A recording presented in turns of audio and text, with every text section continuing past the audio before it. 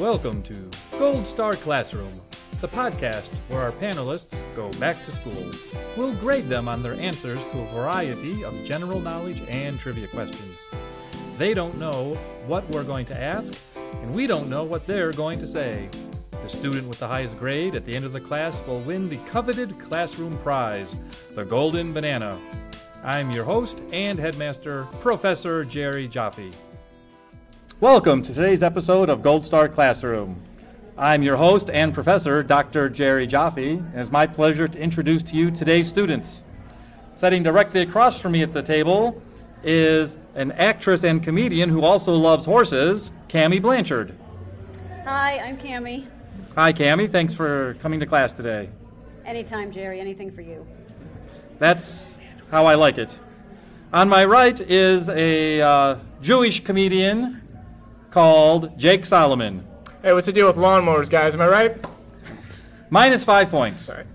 And on my left is a comedian from Cleveland who also hates horses, He's jealous. Dan Brown. Hi, I'm only doing this class for the credits. I was told I can't graduate without it. And we can all see why. Yep. But this is your chance to redeem yourself because I, your professor and headmaster, will be asking you a series of questions from across the breadth and depth of human knowledge and accomplishment. And as any good teacher would, I will be grading your answers. And at the end of today's class, I will tally up the grades, and the student with the highest marks will receive the coveted classroom prize, the Golden Banana. Students, are you ready for your first question? Yes, Yes. we are. Mm-hmm. Yep. There's a very popular television cable channel franchise, and you've all heard of it, but what do you actually know about it? My first question is this: what do the letters ESPN stand for? My engineer, Steve, will insert crickets into that very large silence. So do I wait? Do I not raise my hand? Can I just say what I think it is? What do you think it is, Jake? I'm going to say it's something like Electronic Sports Programming Network. You get a 75%. All right. What's that mean? See, That means you got 3 of the 4 letters correct. Okay, awesome. Thanks. Anyone correct or complete Jake's answer? Extreme sports punting nonsense. You are both correct that S stands for sports. Got it. All right. But we have other choices on the table for E, P, and N. Cammie, do you have any idea what ESPN actually stands for? In some ways, I'm trying not to be one of the most offensive here. successful brands on cable television. I mean, we all have heard ESPN, watch ESPN. It's often a major pop culture reference. People talk about it, movies, television, parody it. But what does ESPN stand for? Sports Programming Network. Yeah, Sports Programming Network. Entertainment. We have a winner. You get an A, sir. Wow, thank you guys so much. And It's a great bonus opportunity. points. I have a couple of follow-up questions just to see what you know. This is just basic facts and statistics about ESPN. Do you know what year ESPN was launched? 1952. We have a vote for 1952. Any other thoughts? Yes, no, the other way around? 86. 86, 52. I'm gonna say 81, Jer. I will say, once again, Jake's answer is the closest. So Cammie and Dan, if you'd like to get any grades in this class, you'll have to start doing better. I'll say, well, there's no way it started when MTV started, so I'm going to say 83. Well, 1979 is when it was launched. Wow. The initial location of its launch was which state? Probably ESPN fans can guess at this. Connecticut. Correct. That's where their main studios still are. It is in I Connecticut. should go to trivia nights. You should go to trivia should. nights. Yeah, maybe on Jeopardy. They would accept it. Over the many years of its existence, as a commodity, it's changed hands. Who owns ESPN? Do you know who currently owns it? Disney. Correct. 10 points to Dan Brown. Yeah. Congrats. Disney Thank you. owns an 80% stake in it, but they are the majority owners. Is of it Disney owns it or ABC owns it? Because technically Disney owns ABC. Yeah, so but it's ABC, Walt, yeah, it's the Walt Disney Company owns Owns. 80% of the stake Okay. of ESPN. And the Hearst Corporation owns the majority of the remaining, like almost 20%. And I will say, this is another statistical guess probably, but recently celebrated its 50,000th episode of SportsCenter. Do you know when that was? That was like a landmark in the company's broadcast history. Well, they play SportsCenter about 13 times a day, times 365. Right.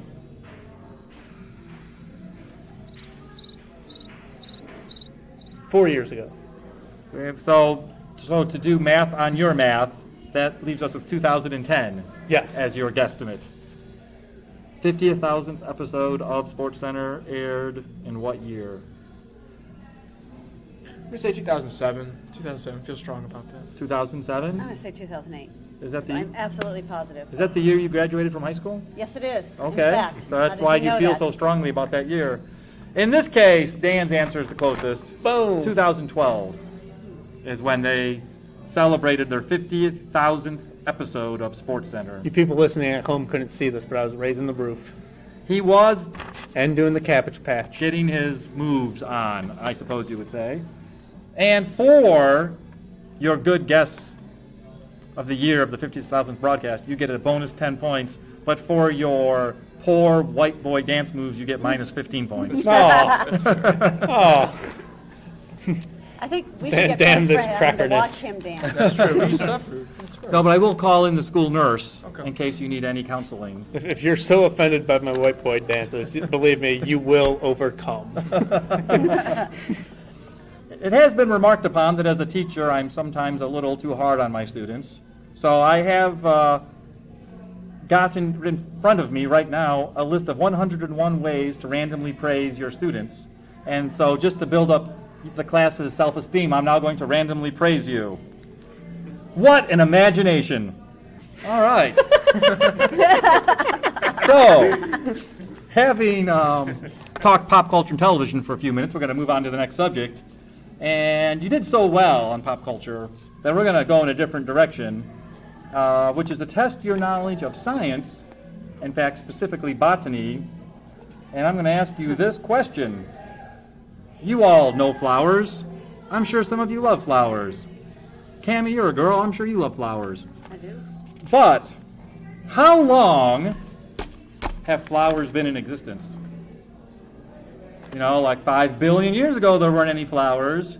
So How do you somewhere in the, I know because I do research. I fact check all of these topics. The Earth is only 6,000 years old, Jerry. My answer is 6,000. You get a creationist A, which is a scientist F. So, and, Dinosaurs love eating flowers, so the caveman picked them. yes. According to the Creation Museum, all dinosaurs were originally vegetarians. That is correct.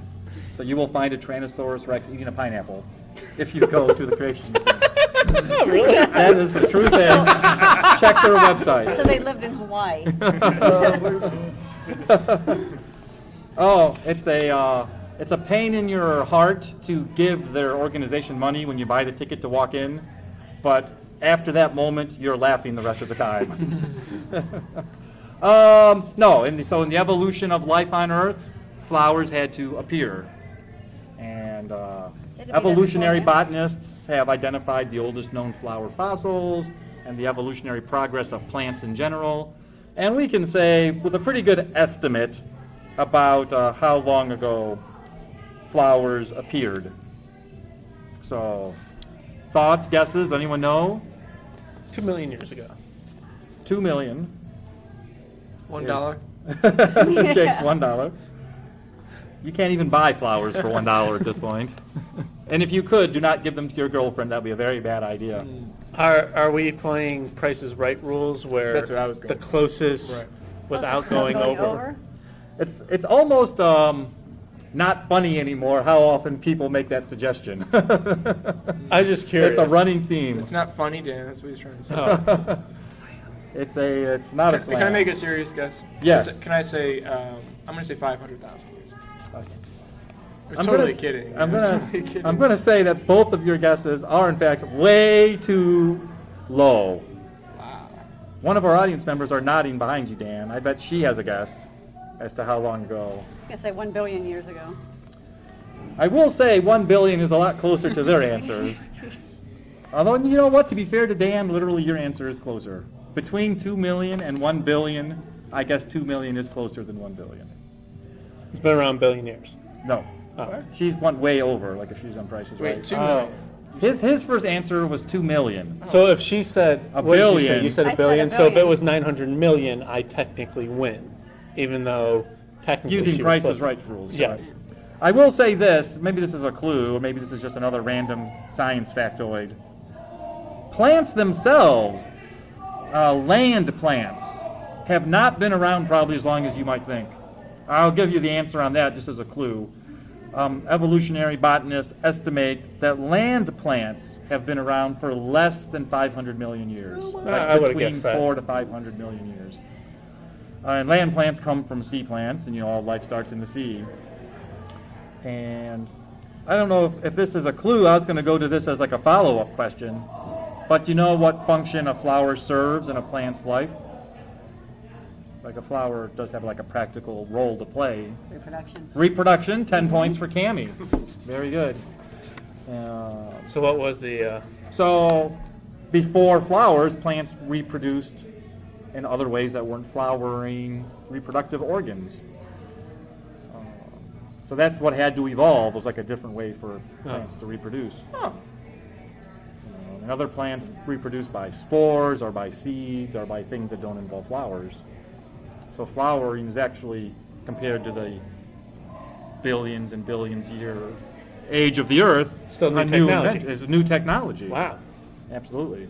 So somewhere between 2 million of your guess and the 400 million to 500 million that plants have been on land is where the answer lies. Like that's a bit of a range.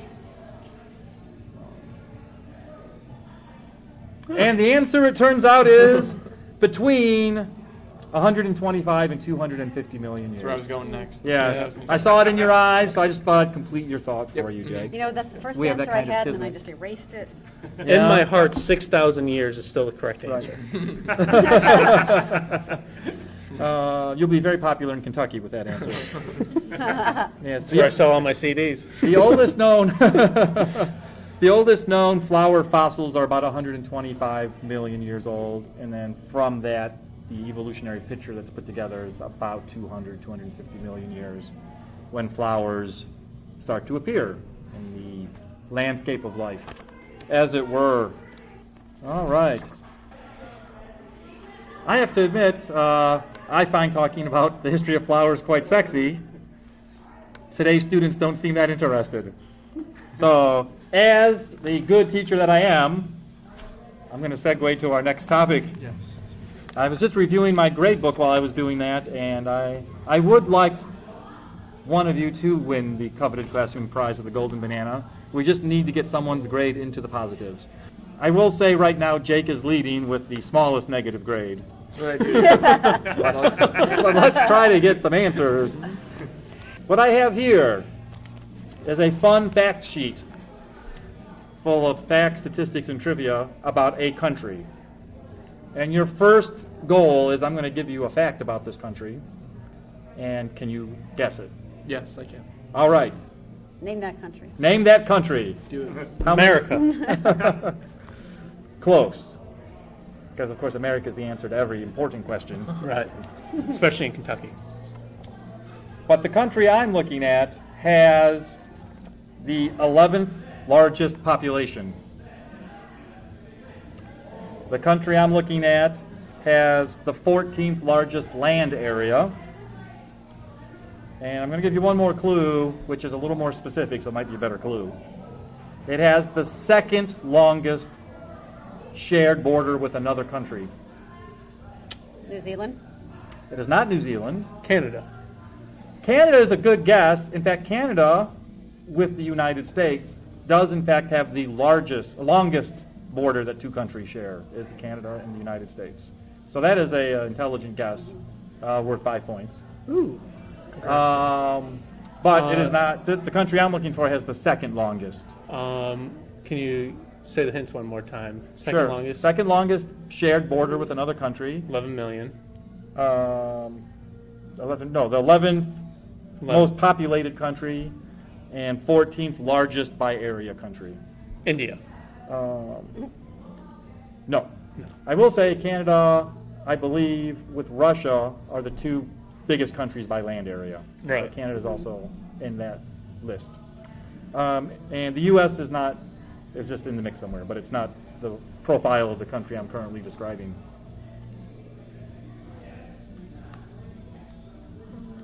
This country's border also has another statistic that goes with it.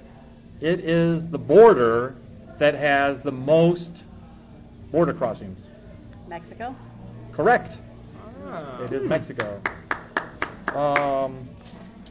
Mexico has, I just jotted this down into my lesson plan, what they call the terrestrial border, because it's the land border, between the U.S. and Mexico is almost 2,000 miles, and it has about 350 million legal crossings every year.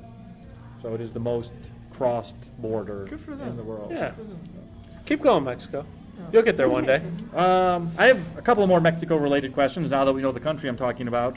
But because you did bring up Canada, I will say, any guess or anyone know how long the American-Canadian border is? 3,000. As in 3,000 miles? Or kilometers, whichever is closer.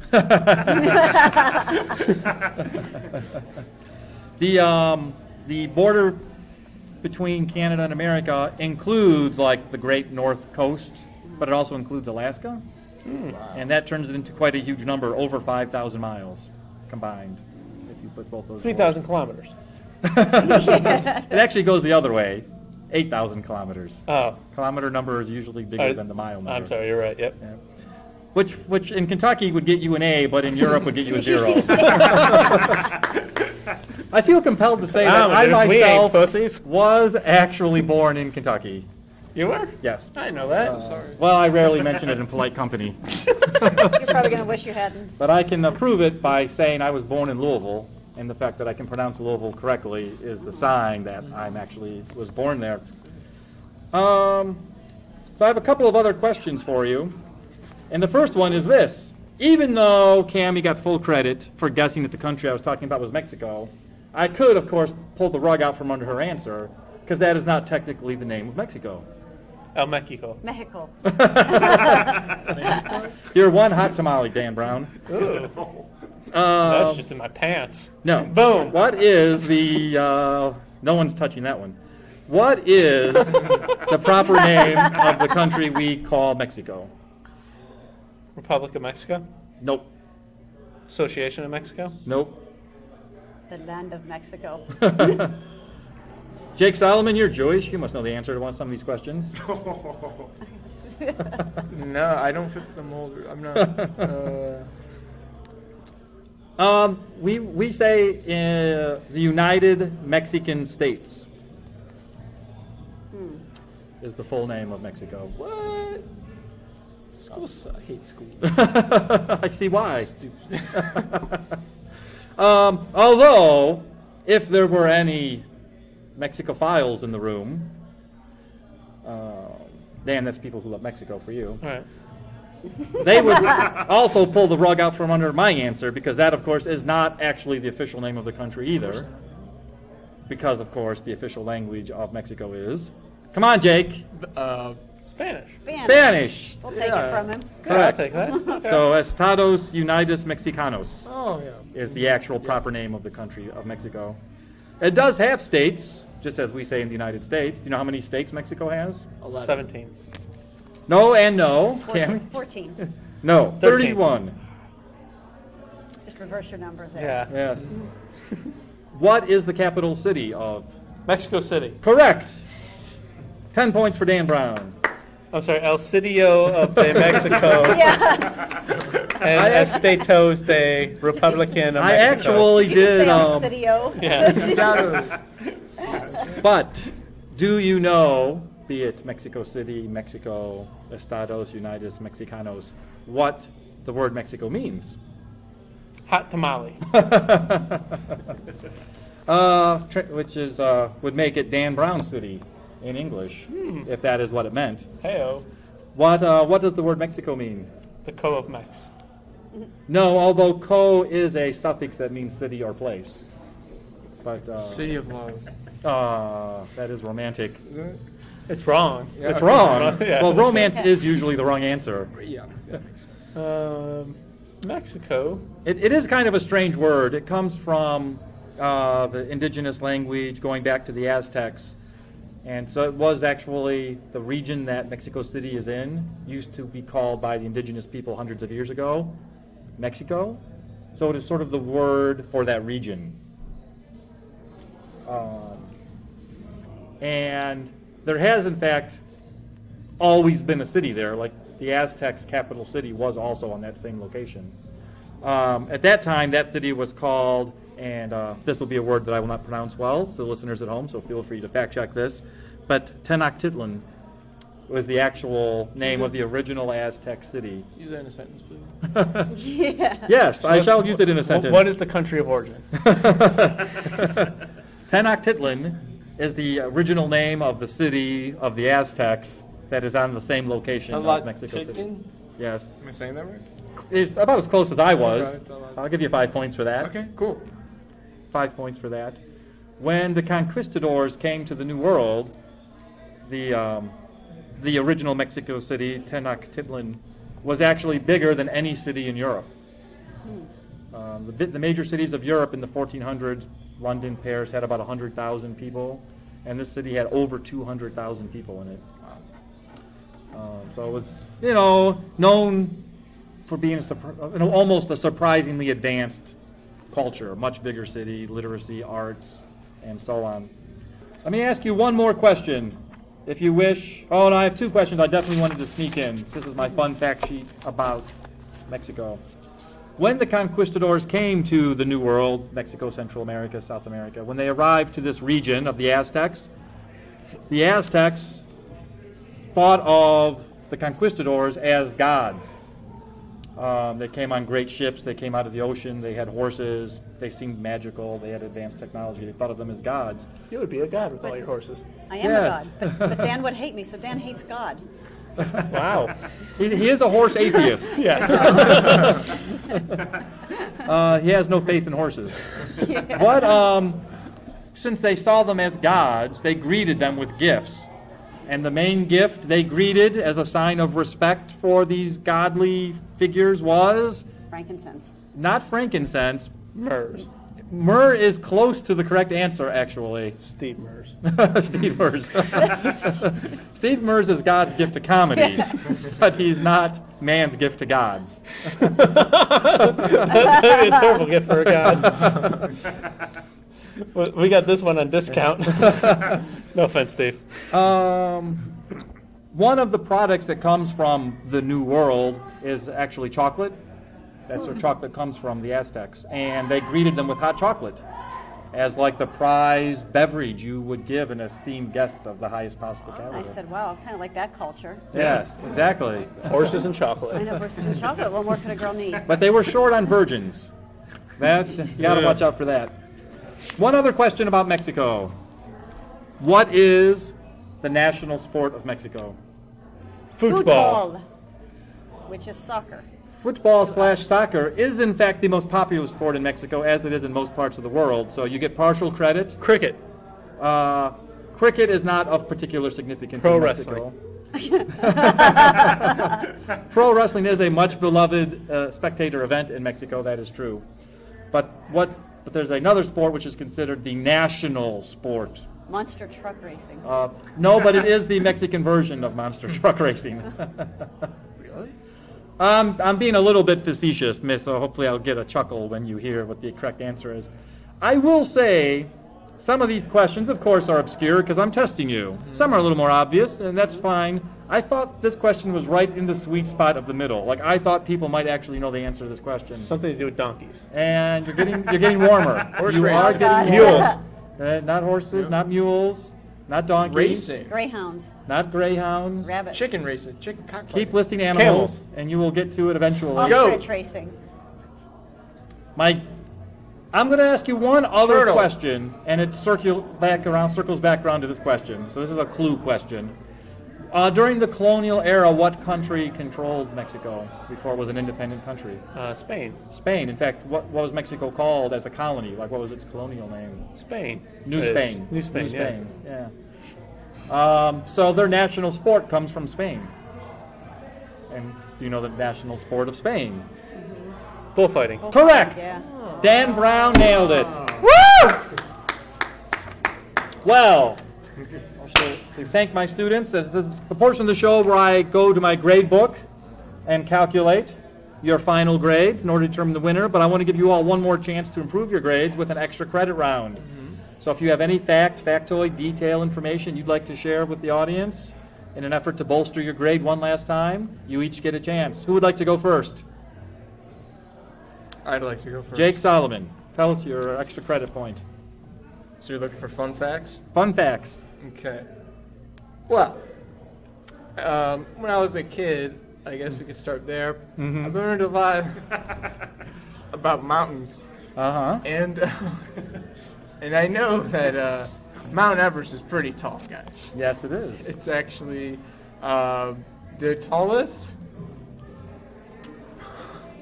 Was that a period, or did you have more you were going to add to that? And they do documentaries. They actually put in. Yeah, I like where this is going. Give it a second to warm up. I've actually seen it at the IMAX before. It's pretty impressive stuff. Mm-hmm. Also, the Chinese bamboo tree takes 5 years to grow 8 feet tall. It's amazing. Okay. How long does it take a panda bear to eat it? Well, I don't like to talk about that. It's a soft spot. It would be more incredible if it was a person who took 5 years to grow 8 feet. Yeah. Yes, it would. And I think Obama's doing great. Well, do you know the tallest mountain in the United States? It's probably in Colorado. It is in Alaska. Okay, that makes sense. Mount McKinley. Kinley. Do you know the tallest mountain in Mexico? Because I have it on my fun fact sheet, but I didn't get to it as not being worthwhile. And I'll continue to not get to it. You going to tell us, though? No. That's your homework. And one of the interesting things about mountain heights is that a geologist and geographers debate a lot on how to define things. And so the question is, terrestrial mountains, or do you count mountains who start under water? Because the actual tallest mountains on Earth are under the oceans. Well, that doesn't count. Correct. What fun is that? Right. You can't ski down it. Yeah. Ugh. There's definitely no skiing on these mountains. All right. Dan or Cammie, extra credit. Tell us something about a horse that would surprise the listeners. Yeah. Miss Horse Lady. Nothing about a horse would surprise most listeners. That's why I hate them. Yes. They are the least surprising of the mammals. They're pretty straightforward. Yo, what's up with these horses? Having sex with donkeys, making mules. What's up with that? No wonder they're so long in the face. And mules can't reproduce. But you know that. I knew that. Yes. That would be a fact about horses that everybody knows, Cammie. Yes. I asked you for a fact about horses that nobody knows. You get a 0. Dan Brown, tell us a fun fact. Brazil was actually named after the Brazil nut. And that is a fact. Is that something you learned, or is that something that George Washington Carver taught you? That was something I learned from David Letterman. From David Letterman. Then it must be true. It absolutely was true. Because he has never provided misinformation nor sarcasm at any time. Nope. Nor in any of his announcements. All right. Well, thank you for those edifying points, such as they were. It just remains for me, your host, to award one of these students with the coveted classroom prize, the Golden Banana, and with a... We should all hold hands. With a, the students are now all holding hands. However, if they actually start singing, no one is getting the We sing golden banana. Kumbaya. Yeah. Yes, you will self-destruct. He's got four. Sadly, Now we do not nobody own the gets a rights to that banana. song, so it'll have to be edited out. And now nobody gets to know Now what that goes song over. it was. No, with a score right in that meaty sweet spot of the bell curve, 50, the winner of today's Golden Banana is Jake Solomon. Yeah. Wow. Thank you guys so much. This is what you dream for as a kid. You know, I always Yes. woke up and I said I want to be part of a podcast. It takes me back to school. Well, it just remains for me, your host, to thank you, my students, Jake, Dan, and Cammie. Thank you very much. Thank you. Thank you. I don't get to Thank speak. you. I I don't learned wanna something. finish We my want to speech. speak. Text it in later. Okay. We'll post it on the website. Gold Star Classroom is written and produced by Jerry Jaffe. Our producer and engineer is Stephen Gutierrez. Original music composed and produced by Jeff Geddert. Mr. Geddert is also our assistant producer. All commentary and opinions expressed by guests of Gold Star Classroom are meant for entertainment purposes only. For Gold Star Classroom, I'm Jerry Jaffe.